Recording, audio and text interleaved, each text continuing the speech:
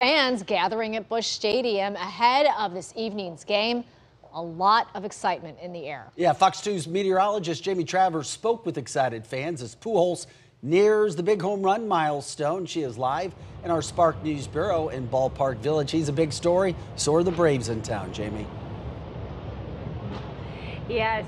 Late this summer, Cardinals Nation, we have a lot to be excited about. Of course, the Cards are doing great in their division as we near the end of the regular season and head into what will hopefully be an exciting postseason, all while Albert Pujols is chasing history.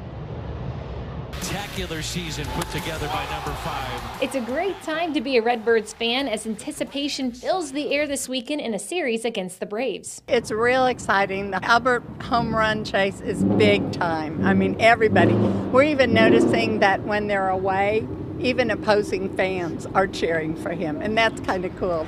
And Pujols hits it out to deep left.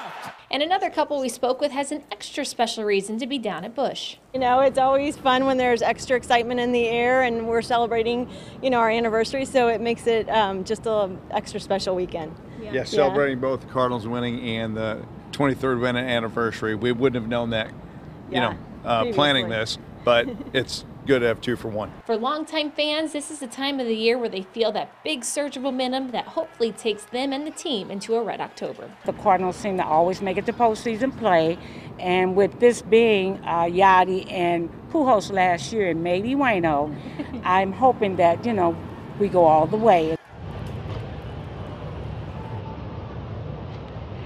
And of course, first pitch is at 7:15 this evening. The weather is good. As Angela was just mentioning, it's a little warm and humid, but those temperatures will be falling here shortly. Reporting live from our bureau at Spark St. Louis and Ballpark Village, meteorologist Jamie Travers, Fox 2 News.